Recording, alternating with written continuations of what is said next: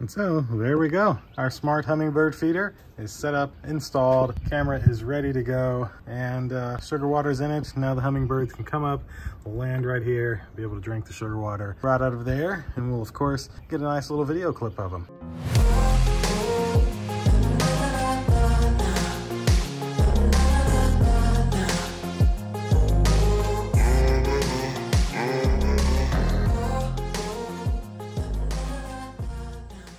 All right, today we're back with another new smart product. This one is a tad different than some of the other ones I've reviewed because today, special thanks to this company, we have this, which you're probably thinking, okay. And it's actually this, a smart hummingbird feeder. We've did a few smart bird feeders, even a smart bird house, but today we have a smart hummingbird feeder, which we personally love hummingbirds. We have 2 hummingbird feeders outside already. They aren't smart, but this one's smart, has a camera and all that. Of course, we'll get on the overhead rig, we'll go through the unboxing, then we'll charge up the camera and go through the setup process, and then we'll set up this hummingbird feeder with some sugar water and hopefully get some clips of actual hummingbirds drinking from our smart hummingbird feeder. So click like, click subscribe, indulge in your life at indulgeclothing.com for the merch, and let's check out this smart hummingbird feeder. All right, so let's open up our smart hummingbird feeder. As you can see, you got a nice little kind of picture of it there, right there. Smart hummingbird feeder on the front, TT Nature, which is the name of the company. Got a little photo of it here with the TT Nature smart hummingbird feeder sticker. Same back here. And wow, actually same on that side. Okay, nothing on the bottom. So let's open this up, see what we have here. So we have, first off, a very nice looking instruction booklet, which should tell you everything we may or may not show you in this video. Look at all this. Wow. So this looks to be the hook, of course, right here, where you'd be able to hook it on something. These are the little like caps essentially to like protect it from bees and stuff being able to get down into this. This is just big enough for their little beak to fit through, as you can see. So that's pretty cool. They've got a few different colors there for you, red, pink, yellow, and looks like a little cleaning brush as well there for these. So that's all nice and neat together, nicely done. We've got an included micro USB cable. This would be to charge up your camera, of course. We've got the actual hummingbird feeder here. So your camera would be able to pop into here, your hook would be able to go up here, and then the bottom part would turn on so that you know, the water can go down and the hummingbirds can access the water. So that's part of the feeder. Then this is like the little base. So this is like where that they can land to sit their feet. Then we have a mount. I believe this is for the solar panel with screws and everything. Then the actual little tiny smart camera here. Nothing else in that.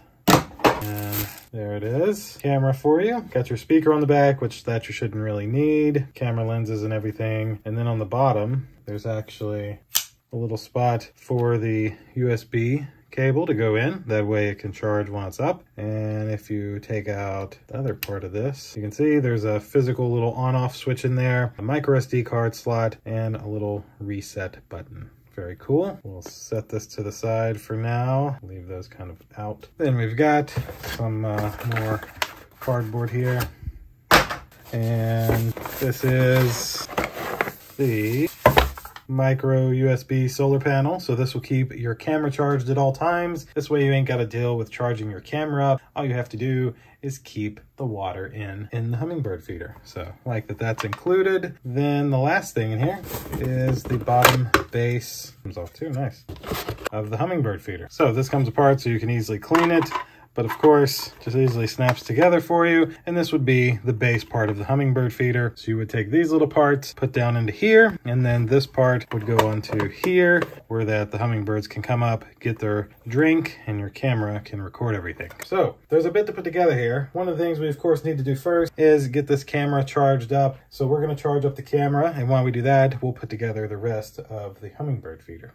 So while the camera's charging, let's put together the hummingbird feeder. So essentially, we'll take this part apart first, take our little steps here, and these kind of slide right into here like so, and then everything just kind of clips right into place for you. Then you're able to take this part and essentially put right over the top of it. There we go. where it all pops together. Very nice. Then this is the actual Hummingbird feeder. So there's some little grooves here on the side. Kind of see those. Those slide down into here, of course, where that you can turn and lock them into place. So a little bit something like that. And there's even a lock icon there. And you turn it, boom. Now it's all locked together as one little unit. Now, of course, to put your water in, it does go in at the top here. So you just take this bottom part off, fill this up with water. None of the water is going to hit your camera. It's all completely protected. And then you would just kind of do the same thing. Rotate this back on, turn it upside down. The water would fill into here so that the hummingbirds can get to it. I'm personally going to take one of each color. So I'll do the yellow one over here. Just kind of pops right into place. We'll do the red one here in the middle. Center is actually offset. That's nice because that one has a red center. This one has a yellow. And then we'll do the pink. There we go. That looks very nice. Now, one of the few things that's left remaining is, this is the mount for the solar panel. Take out your screws and your solar panel mount and just screw this right onto your solar panel until it's nice and tight. And then you'll just angle this to the sun, however you may need, and run this to your camera. So give the camera a little more time to charge up, then we'll go through the process of actually adding that camera into the Hummingbird feeder. So you can scan this QR code to download the Bertie app in the Google Play or App Store. And so this is what that app would look like. Install this app on your device, create you an account and log in, and then we'll show you what to do next. So we have our app here installed, ready to go. Now we will come in here and we'll slide this little slider over to on, which will essentially power on this camera. Connect to Wi-Fi router. Connect to Wi-Fi router, okay. So flashing red light's normally a good sign. We will select add device. We'll allow these permissions while using the app, and then it may actually just automatically find it since it should be into pairing mode. If not, there's only a couple of options here. So we, of course, they have a smart bird bath. Oh, that's cool. So we'll go ahead and select Smart Hummingbird Feeder. We heard the network prompt. We'll click Next. Wait for the red indicator to flash rapidly and listen for network connection prompt sound to enter the network state. So we've did that. Next. Now it needs my Wi-Fi password. Click Connect. And now it wants me to scan this QR code with the camera. So we'll do that now.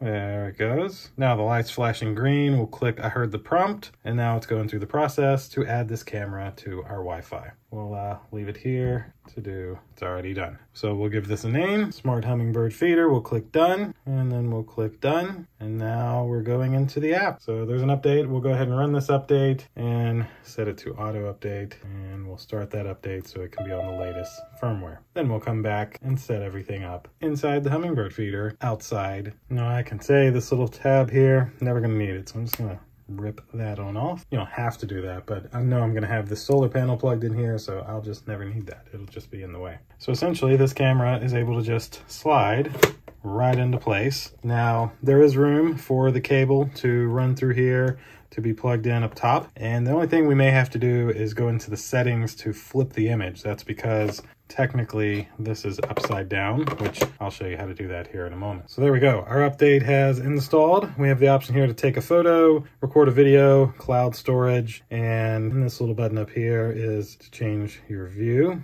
So if we enter the device, there you can see we have 68% battery. We have HD camera settings, which there's only HD and SD, so we'll leave that. Then down here, there's these same little buttons. So take a photo, record a video, and then some other little options here. Squirrel explosion. Wow. Two-way talk, the night mode. You can change the theme to dark mode. That's always good. And of course, if you come up here to these three dots, it takes you into the settings where that we can select storage settings. And you can see our micro SD card is there, installed, ready to go. The infrared night vision is set to auto. Sounds, device volume is set all the way up, although shouldn't really be using the sound. Basic function settings, so status indicator. Flip screen is enabled by default, so that's nice. Don't even have to change that. Power management settings, so power source battery, that should change to solar once it's plugged in. Recording settings, local recording, so it should save to the SD card, and then we're not doing cloud storage. So there we go. As you can see, everything is right side up, so it's all working as it should. And yeah, I mean, technically, we're ready to go put this thing up. So let's go do that now. Now, this is one of our non-smart hummingbird feeders.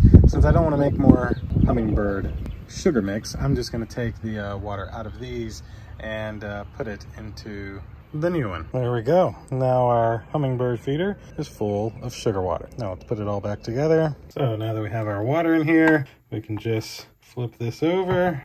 And there we go. Heard it lock. And so then, bada bing, now it's ready to be hung up. So I'm gonna go use this and find me a nice little spot out back to hang this up. Let's go do that now. So we've got a hook here. My wife is doing dishes and stuff, so she likes to look through this window. So we'll just hang it right there. And there we go. Now it's installed. Now, like I said, I gotta go grab the camera, and technically I could run this cable around somewhere to mount the solar panel. Although for me, I'm probably not gonna worry about the solar panel for this video, but let me get the camera up here. And so there we go. Our smart hummingbird feeder is set up, installed, camera is ready to go, and sugar water's in it. Now the hummingbirds can come up, land right here, be able to drink the sugar water right out of there, and we'll of course get a nice little video clip of them. Now it is, don't know if you can see my watch, April 16th. We've only seen a couple of hummingbirds, so I can't guarantee if I'll have a clip of an actual hummingbird on here, but just in case I don't, this will be a little daytime audio video test so you can see exactly the quality of this camera from this smart hummingbird feeder. And so in case I can't get any hummingbirds here in the next few days, this is a daytime audio video test, although you wouldn't need the audio of this smart hummingbird feeder. Pretty darn nice quality. And ironically enough, I did not get any hummingbirds that landed on it yet, but some other birds landed on it. So we'll throw these clips in right here.